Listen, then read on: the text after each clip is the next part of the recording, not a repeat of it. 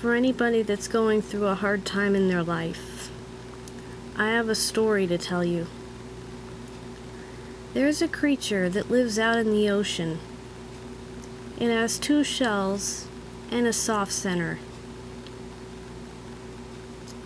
Well, one day, somebody kicked sand into this creature, and most of it bounced off the shell, but 1 grain got in between the shells. And it was painful, and it was irritating, and the sea creature could not push the sand grain out no matter how hard it tried. And so it cried, because the sand hurt. I mean, it hurt. It's irritating. So it cried, and it cried, and it tried to push the sand out, and it cried some more. But it couldn't get rid of the sand. So its tears started to build up, kind of a surface around the sand grain. And the more tears this creature shed, the thicker this membrane got. Until eventually the sand stopped being painful. It was still there, but it stopped being painful, and it could carry on with its life. That creature is an oyster, and that irritant in the sand became a pearl. Now, how many times in your life have you gone through irritations and sadness and bad things happening to you, bullying, discrimination, all those things? Be an oyster. Take that pain, take those tears and those sand grains, and make something beautiful.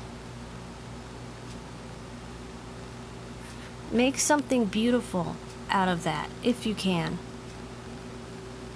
These are real pearls in the shape of infinity. They're a string of pearls. They belong to my grandma, and they're real. They are 100% real.